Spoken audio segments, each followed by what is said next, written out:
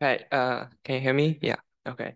Hello everyone. Thank you, Dr. Cannon, for the introduction. Yeah, my name is Zhongliang. I'm currently a final year PhD student. So today I'm gonna introduce you our recent work about how can we unraveling the protein language model and see how it make decisions when we build such models on specific task or like classification task.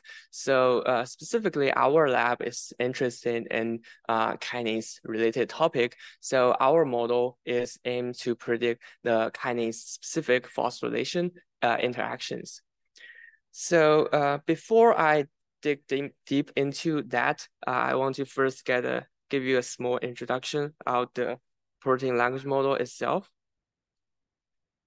So like uh like during the talk this morning, you probably have already heard a lot about like those kind of language models, like applied on genome data, like some talks about applied on the protein data, but how it actually works and what is the benefit of using this new technique comparing to all previous ways of representing sequence. So previously, if you have a protein you want to analyze, so there are two ways, essentially, you can analyze this protein. So first way, you can represent by the protein sequence, and then you can collect all those homology of this sequence, and you can build a profile based on this sequence and do phylogenetic analysis of this protein family. Or if you have a structure of this protein, then you can do similar thing like structure-based alignment. But with this embeddings, we actually have a new way to represent and compare proteins. Because right now, each protein is represented by a matrix of numbers. And then you can directly compare the similarity between different protein families simply by calculating the similarity score, like using score like cosine similarity to compare them. So the embedding is a great tool, but how can we actually get this embeddings? So this idea of using a representation to represent sequence data is actually more come from the language model area, where we train a large language model either by playing the filling the blank task or predict the next token. Each of them has their unique benefit. But in the protein language model area, actually most of the model focus on the first one, fill in the mask. I think the major benefit is that this task actually give you a very nice representation for each tokens, because each tokens now has the contextual information of its surrounding tokens. So migrating this idea from the natural language processing, we train the protein language model, using the large protein database like UniProt. So after the model is trained, it now has an understanding of what is the semantic meaning of the protein sequence. So what is actually inside such models? So previously, there are many ways to build such model, use LSTM or RNN, but more recently, people agree that attention mechanism, because its capacity to modeling absolute length of sequence, it is the best choice when you want to model sequence data. So mostly most recent protein language model like ESM or ProTrans use the attention as their building blocks for their language model. So after you train such protein language model, what you will get is that each residue will be represented by a column, and each column is actually a vectors. So now you translate the original tokens amino acid characters into vectors. That vectors, you can directly compare their similarities. So, okay, so now we have a very nice representation. How do we really use this representation for our task? Because we are interested in protein sequence classification, protein functional prediction, or something like that. So over the last 2 years, our lab has developed multiple different tools in different directions, how to really use this pre-trained protein language model.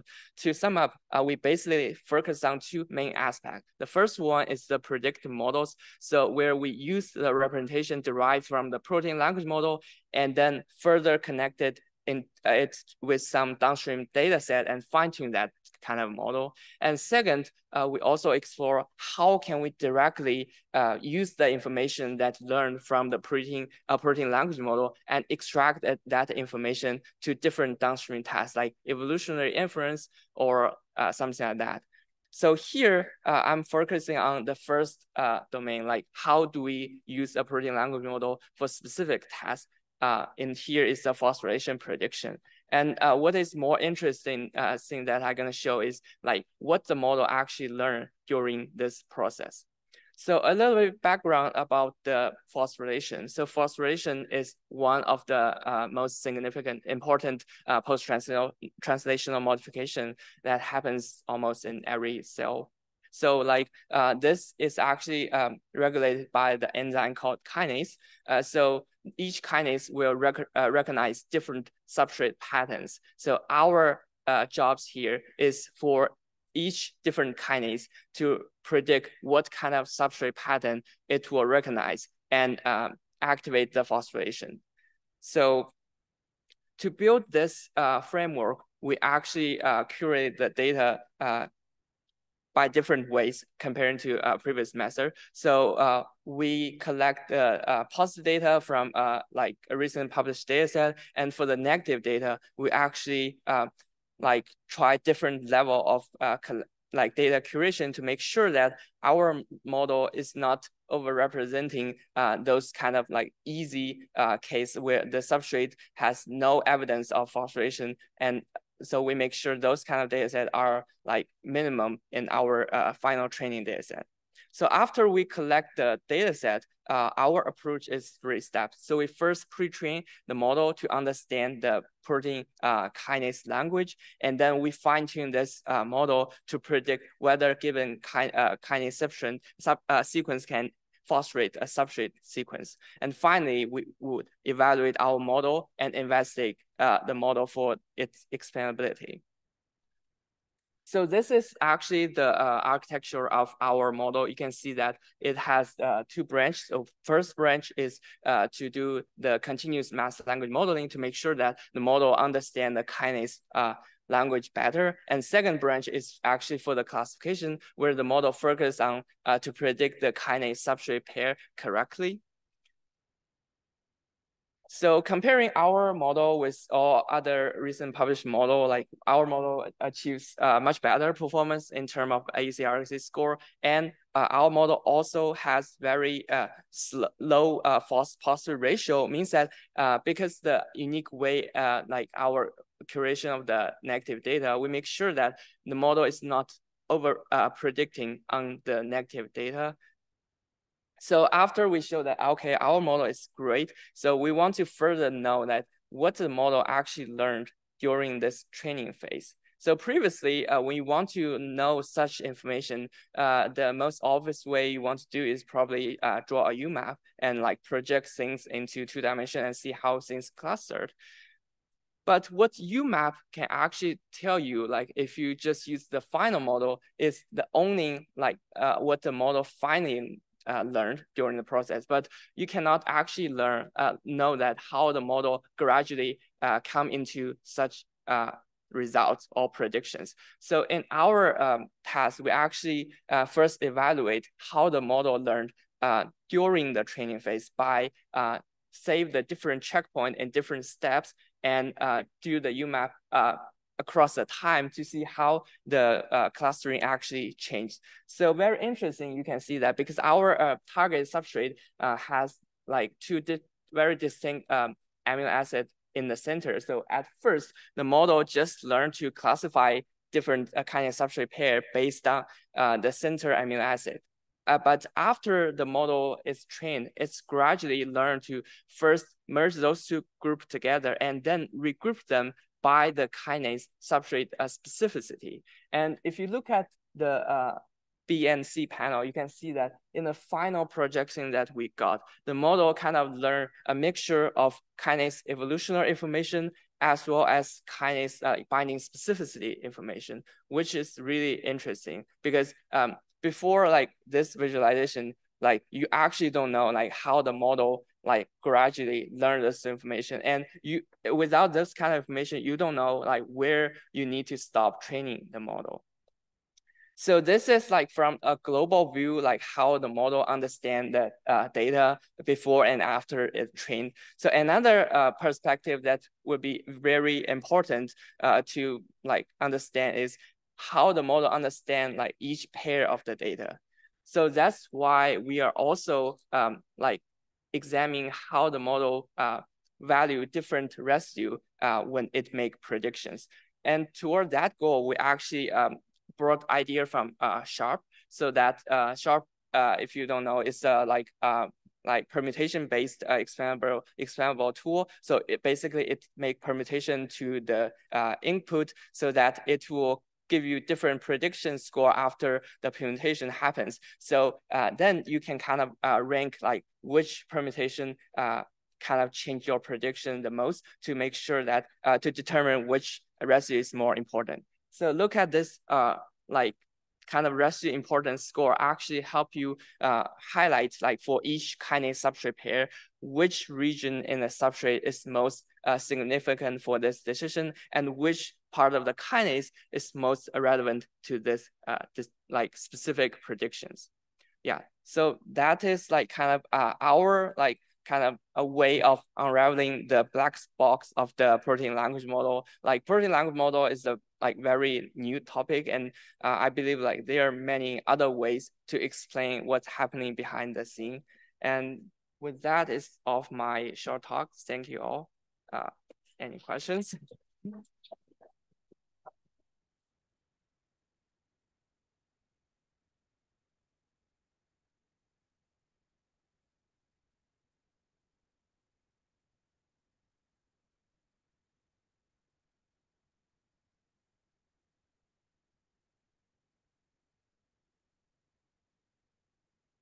Hey, Zhongliang, great talk. I was just wondering, have you explored any other models when it comes to the different like natural language processing models, like ProTrans or other models like that?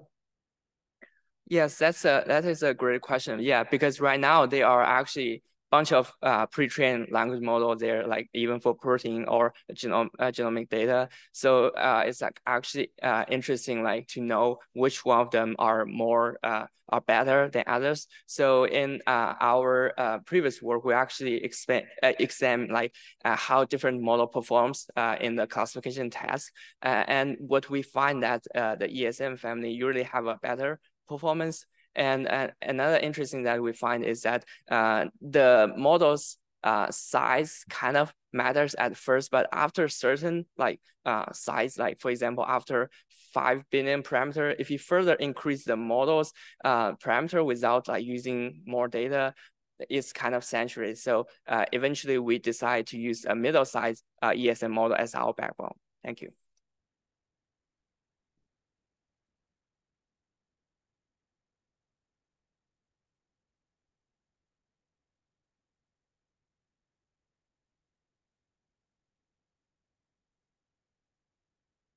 Hi, nice talk. I'm curious about the SHAP. So there's a lot of choices in explaining or feature attribution. There's like SHAP, there's like CCAM, there's integrated gradients, there's counterfactuals.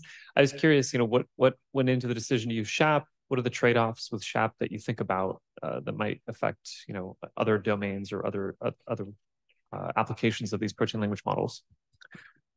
Thank you. So yeah, that is another good question. So because like actually, the SHAP originally was built actually based on feature, like more feature-based predictor. But like in this area, like when you have like sequence as input, it's kind of hard to really like select which tool is the best. So we actually made some modification to the SHAP because the original SHAP does not support, tokens like as input. So our approach there was to actually like for each token, we like if we want to change it, we change it to a mask so that it like kind of minimize this position's impact to the overall prediction. And another thing that kind of make us want to use the SHAP is also because like in many experimental technique, you will like do mutations to single position, so that like we want to kind of mimic that process by, you know, change each position and see how that each position make like impact the overall predictions. And the best, the good thing about SHARP is that it can take not only that per position like important, it can combine it with all other positions. So it kind of give you like second order interactions. That's why we choose SHAP.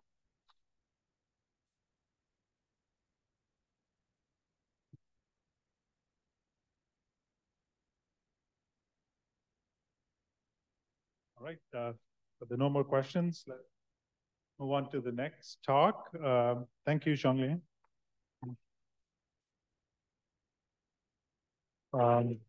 The next talk is by Dr. Shan Yang. Dr. Yang is a director of business development at Stomics and Complete Genomics. She's served on multiple sequencing companies in leadership roles, and today she's here to tell us about some of the informatics tools and workflows she's developing for single-cell data analysis. So, Thank you. Yang, yeah. Thank you for the introduction. I'm sorry I put this on too early. I guess I'm a little too nervous about this technical issues. So today I'm going to talk to you about a tool, bioinformatics tool that enable accurate single-cell segmentation for spatial transcriptomics database. So let's go. And my special thanks to Dr. Hu this morning. He gave a very good introduction to the spatial transcriptomics technologies and methods, and even talk about their experience combining the image data with Visium data. So I'm going to compare and contrast a little bit in my talk. So I changed my slides a little bit. So I think a lot of you guys already know what's the difference between, you know, the bulk RNA sequencing, single cell, and spatial, right? So it's kind of an evolution of how we see transcriptome data from the cell. So from sort of an average smooshed up, average bulk RNA sequencing, we get to the single sequencing where you can see transcription profile from each single cell, but you don't know their physical location in the tissue. So once you have the spatial information, you can map back to the cluster. So this cluster in the middle, it's just the UMAP from based on their transcriptome profile. Right now, with the information, spatial information, you can map that back to your tissue to know where each cluster are, who is next to each, who's next to what is their communication and microenvironment. So that's very cool information. And although it is the method of year of 2020, it's actually the spatial technology has been developed for a long, long time, since early 1980. It's a lot of technologies and different approaches. And as Dr. Hu mentioned this morning, if you look at the end data, what you get from the experiment is basically two different types. One is the image data, one is the sequencing data. So I'm going to talk about the sequencing-based analysis. So in the end, you're not getting an image, you're getting a sequence data, usually from NGS technologies. So this morning, Dr. Hu talked about the Visium data they have with their experience with Visium data and their approach to combine image data with the Visium data to get very nice results and do their research. According to him, the Visium data, the problem of general-based sequencing-based technology is it's not as high resolution as image-based data. But that's kind of depending on what kind of technology you're talking about. The Visium, the current technology, the current product, the spot size, which is the location with unique XY coordinates, is 55 microns. So if you think about in a cell context, a cell is about 10 micron in diameter. So as Dr. Fu mentioned, 55 is really not a single cell resolution, right? You can pack as much as say 20-ish cells. in that. And also there's the center to center distance is 100, basically means there's a lot of empty space on the chip, so you're missing a lot of information. Seeker, which from a Curio, their spot size is about 10 microns, so it's about the single cell size. And they pack all of their beads together, tightly pack them together, so there are barely any sort of empty spot on the chip, so that's improvement. I'm going to mention a little bit about this sort of approach later.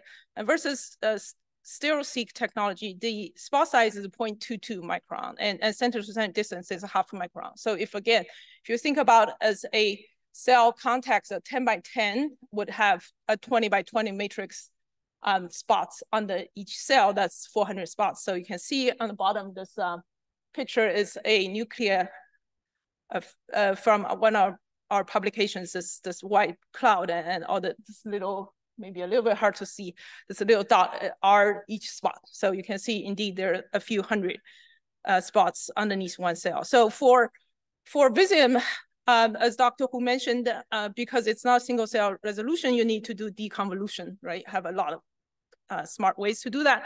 Versus for StereoSeq, the problem is because there are multiple spots on the one cell, you need to do cell segmentation. So if you get a transcript from this spot, which cell does this belong to, right?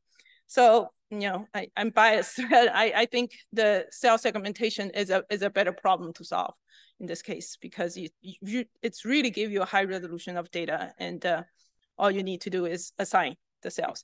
So here we also use similar approach as Dr. Hu, which means basically combine image data with the sequencing data. So the image data we have here is a nuclear staining. So you will have a nuclear staining shown as the white spot in the picture, and then the transcripts from the NGS technology you will see as a green one. So basically, you have these two types of data. You need to combine them, and what you want is a nuclear boundary, right? To tell you where the nuclear boundary, cell boundary is, and assign properly which transcript from which cell. Another challenge of this is that as we go bigger and bigger in cells, in chip size, which the smallest is 1 centimeter by 1 centimeter chip is our most popular size. And as you go to almost 7 by 7, you really care about the computational speed. If the speed is too low, it's really not going to work. So keep that in mind. These are the two things that we have to deal with when you do cell segmentation. So can we do this segmentation without image data? It's in some cases, yes. For example, if the cells are really sparse, you basically can look at the transcription data and pretty easily define which transcript belong to what cell. But if it's a very cell dense region like the one on the right side, only looking at the transcript data is not going to be enough for you to do cell segmentation. So another way is people always want to do direct cell staining of their memory, right? Direct is always better. Then you really get the cell memory, and you really get to know where exactly cells are, and that would be nice. But in reality, it's pretty hard to get a good antibody to stain membrane for all cells, especially. The reason usually people start with single cell and spatial is that they have a heterogeneous tissue, right? A lot of different cell types. It's really hard to find a good antibody set that can stain all the membrane at the same time or at good quality. So what we have, as I mentioned earlier, is a depth staining of the cell nucleus, and we try to find a way to do cell segmentation accurately with this data, this information only. So here I'm going to talk about two things. Two main steps. Of course, there's a lot of steps in this, but the two main steps is one is how to do image tiling stitching, and the other one is how you assign to different cells, cell segmentation. So let's dig into the first one. So when you take a microscope picture of your tissue, which in our technology, you take the picture on the same slice of tissue that you will do capturing later. So there is no offset. It's completely the same tissue. When you do that, the microscope manufacturer will give you a stitching algorithm, but as the resolution goes higher and higher to a single cell level, usually it's not good enough. So once you get to the single cell level, you need to have a complete workflow that's very accurate, can very accurately stitching the image together. So this is what we developed. It's an image stitching method, which is called MFWS. I don't know, this is not very good naming, but basically it look at the nearby tiles and separate them into smaller pieces, right? You have two arrays of image on top and on bottom where they overlap. And then you do a FFT, the phosphoryl transform. And then for each row, and then you do a weighted stitching algorithm. So this weighted based on the information that has different tiles and the quality of different tiles. And then you optimize that and you stitching the image together. So how does it work? The performance-wise, so you can see the left side is the default image stitching from the microscope. And you can see if you have two different colors for the same area, you will see the sort of shadow, right? That's offset by the arrows in the stitching. And also in our chip, we also have what we call the track line that we use for this ground truth, right? It's a little hard to see, but you can see there's a little bit off. This is about 3 microns off from each other. So it's not good enough when you're talking about something less than 10 microns. So the middle one is again, the microscope default one. And then if you use MFWC, you can see there's almost no shadowing. And also the track line aligns perfectly with each other. So that does improve the image quality stitching by quite a bit. And how do we compare with other existing methods? We compare that with Mr. Ashla, and we can see the MFWS method has smaller relative arrows as well as a tighter distribution of the arrows. If you measure the maximum accumulation of arrows, it's also has better performance than these two existing methods. And again, another thing, as I mentioned earlier, it's very important to have this very efficient algorithm so that it can perform fast. So as your chip size goes up, and it will keep a relatively stable speed. So this is really the performance on running time. So that's one side of things that we really need to take care of the business first to have very, very accurate microscope image. The second step is really how to assign transcript to each cell, right? And we have this as two-phase approach. The first approach, obviously, you have the nuclei staining, you know where each cell, nuclei of each cells are, so you know where cells are. And if you use that mask, you basically just covering where the nucleus is. And you are missing a lot of information that outside of the nucleus, that kind of transcript will get missed. And the second step, which you use a stereo cell mask, is a phase 2. And then you can see compared to the left, the area of the cell expand to certain areas. So you capture basically the transcript of the whole cell instead of just the nuclear location. So what it does is really combine these two set of data. One is the image data with the nuclear location. You have an anchor where the cells are, right? And then for the transcription data, you look at their distribution, their distribution of the transcript. Remember, for each cell, we have about 400 data points. So you can have a distribution of the transcripts and use that and combine these two. The transcript is based on this Gaussian mixture model. And then you combine these two and find the optimal segmentation of different cells. You can see these GMM have 3 peaks representing 3 neighboring cells. So this generates high accurate single cell gene expression profiles than just using the nuclear mask. So you know, what really important is how you can use this to improve your biological research, right? So if you look at a nuclear mask versus a single cell mask, you can see it's a better overall clustering with high confidence coefficient on the right. And also it's, sorry, a little bit hard to see, but there's the fewer scatter points within this sort of noise. So it will get a better signal to noise ratio. You can see it's much, much cleaner in this approach where we're using our MLCG molecular labeling approach. And this is a real data set that we look at the brain, mouse brain. And if you use the nuclei only mask, you can identify 2 clusters, granule cell 0 and 3.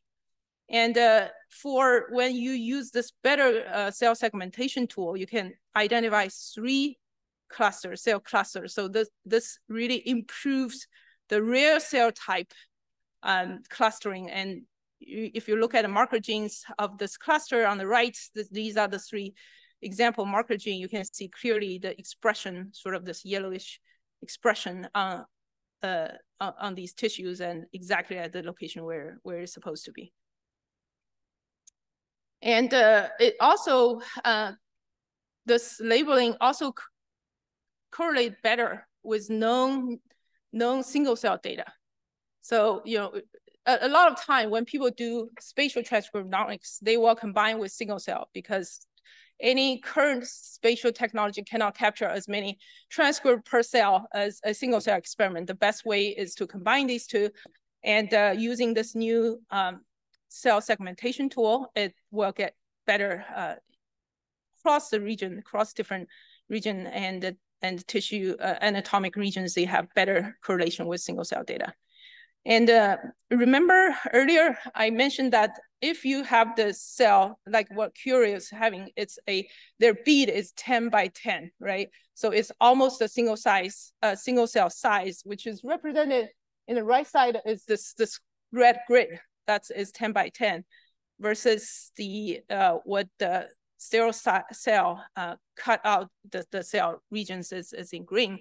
You can see if you have a 10 by 10, although the size is about single cell size, it's kind of artificial grid. So sometimes you get partial cell transcript in one grid, and sometimes you get multiple. Of course, usually you don't get more than 2, but still, it's a mixture of 2 cells.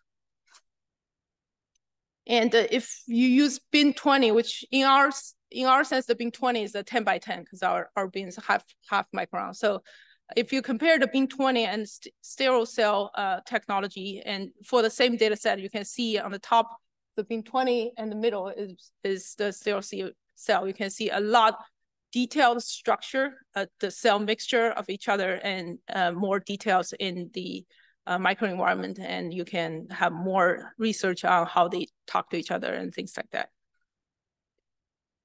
Again, of course, we also want to compare to existing references like Allen mouse Alice, brain Alice, and it does also have more very high consistent with existing references.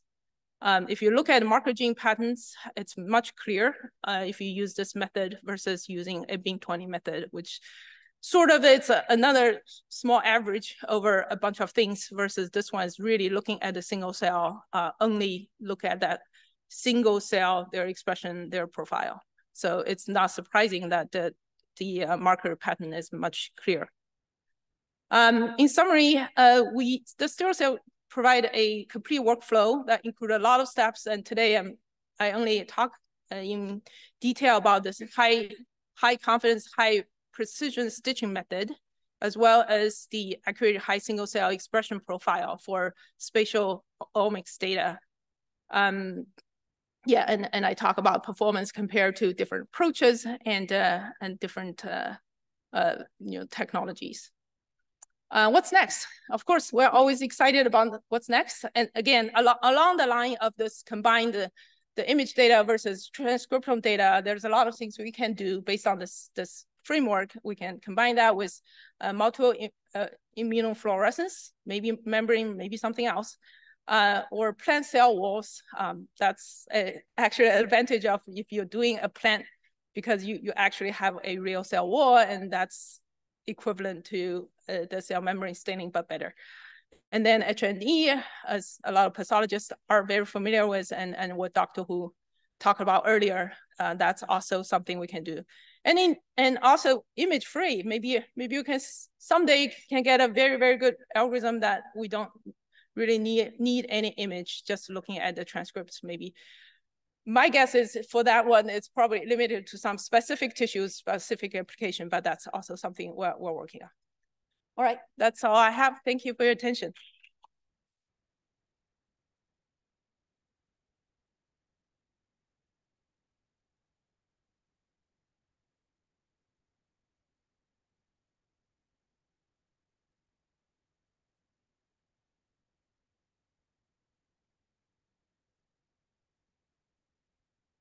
I was just gonna say I'm super clear, but sort of a weird question. So I've seen spatialomics being done a lot in tissues and things. I'm just curious if it's ever been done to take like a sediment slice or like a marine snow aggregate and try and visualize cells like in a natural sample and see, if we can observe some of these patterns that we know happen where we have very specific spatial organization and, marine snow aggregates and things. Yeah, right now for the fresh frozen samples, you can fresh froze it and freeze it and then put into a OCT or something, and then we can cut it. I don't know. It's really, the question is really your material, can they keep the shape and relatively position of each other? If you can, we can definitely do that. But if it's for some reason when we cut it or something, it lose their morphology, then it's difficult.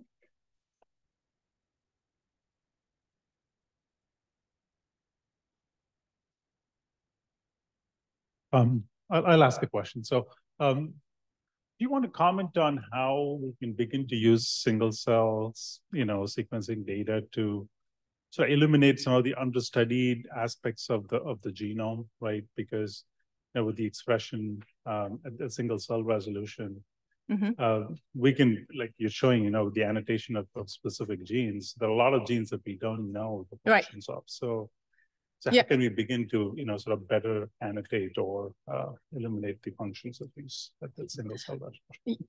Yeah. So at the beginning, I mentioned that if you separate as the end result, right, you can say this is image-based or sequencing-based.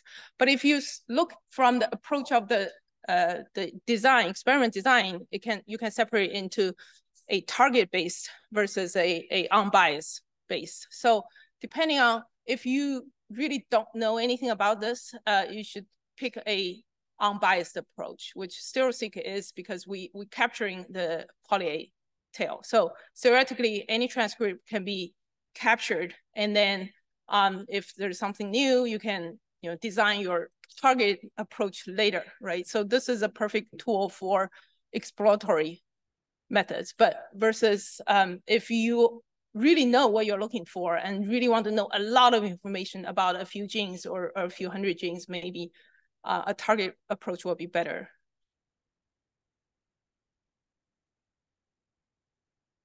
Okay, there are no more questions. I think we're ready for a break. We've got a half-an-hour break, and we'll reconvene at 3:15 for the last keynote talk by Andrew White. So I'll